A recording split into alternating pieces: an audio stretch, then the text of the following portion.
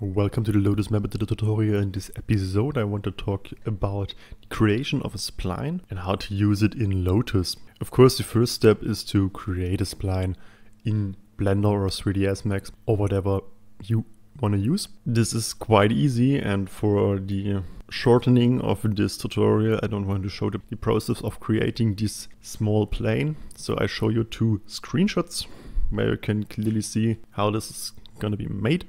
So in this tutorial we start with the X3D file. Of course, everything you create as an object or spline or vehicle or whatever, something with a 3D mesh is saved as X3D, so you can import it into LOTUS. First step is to click on Objects and Vehicles, and we obviously want to create or import a new object. The first thing you will notice is there are three types of splines. First thing is a standard spline. This category is for walls, fences, hedges and so on. The surface spline is the, well, I guess most used category. All splines which are saved as a surface spline will cut into the terrain. So obviously if you import a sidewalk or curbstone or whatever, you will choose the surface spline. The last thing is the marking spline. Obviously it's for street markings or other stuff. And the important thing is, in this episode I want to create a small surface spline. So I click on surface spline. Most surface splines are category 1.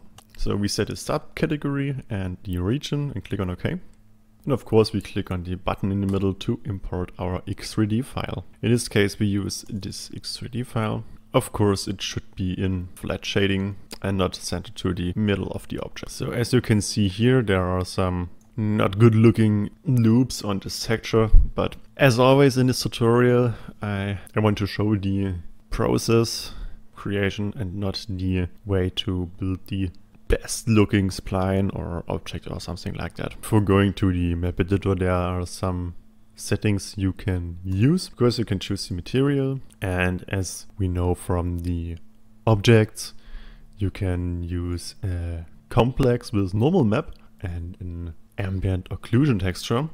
If you want to use it, go to the object tutorial. First thing is we want to set the shininess 0.1 and also the brightness, because the stones does not really reflect the sun at all. That's all we're gonna set here.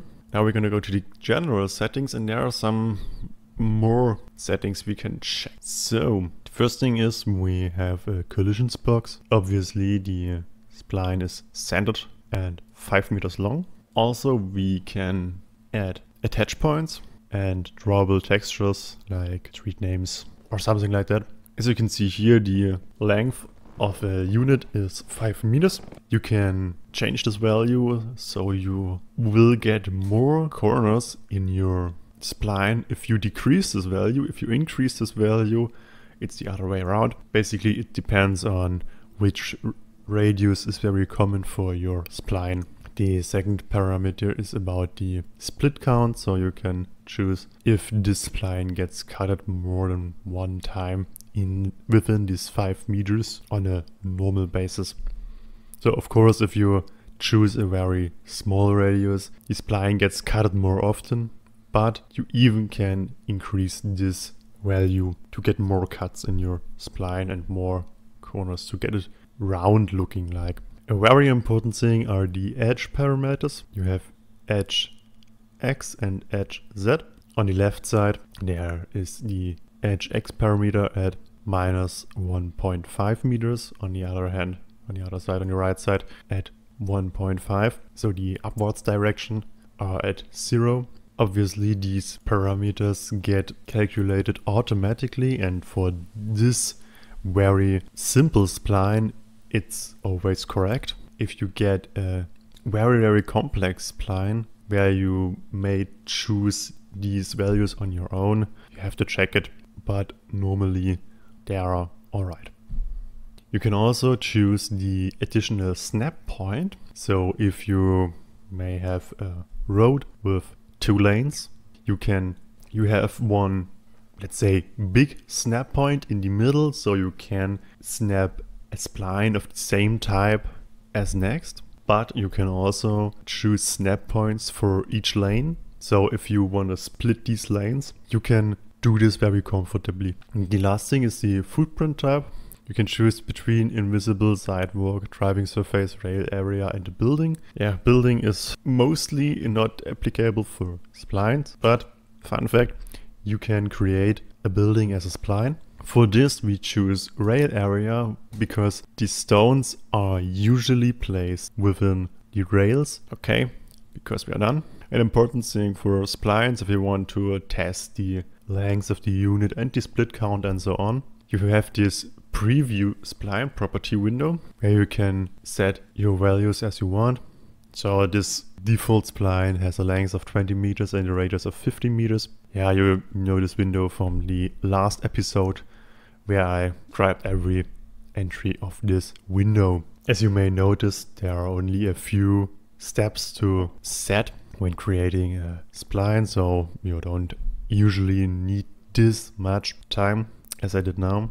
So we can click on the export button and choose, let's say, this preview picture. We get in the map editor and start our map. We now build a rail. First you have to choose a preset, click on new track.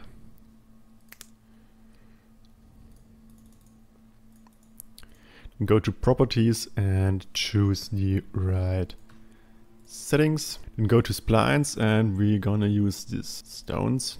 Click on new spline and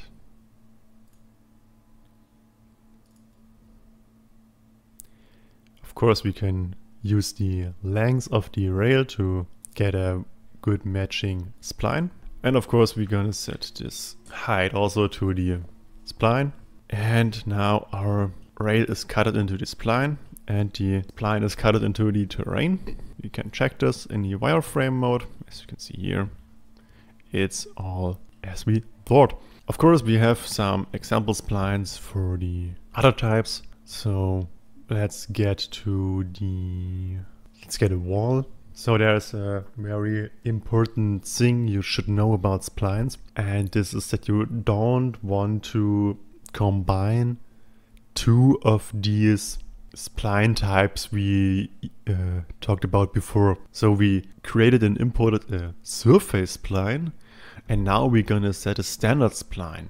I could use this attach point for the spline, but because we have a standard spline here and a surface spline as the sidewalk, you don't want to combine this. So better place your spline separate and you won't have any problems with that.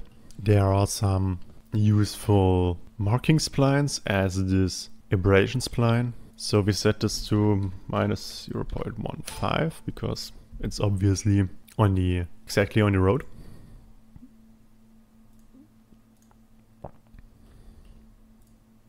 Let's do something like that. And of course you can create a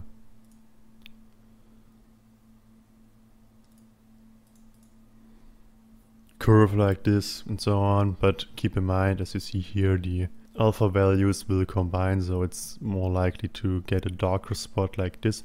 But well, I guess it doesn't matter that much. Last thing we're going to show is the stop line. Of course you want to stop in front of the crossing. A very important thing is that the stop line won't go further than the rails are. So that's all for this tutorial. As you see, there may change some things in the background, but the functions and features of the map editor won't change at all. There may be some optimizations, but yeah, as you see, most things are very the same. So I hope you enjoyed this tutorial, I hope you've learned something, and I see you in the next video. Bye!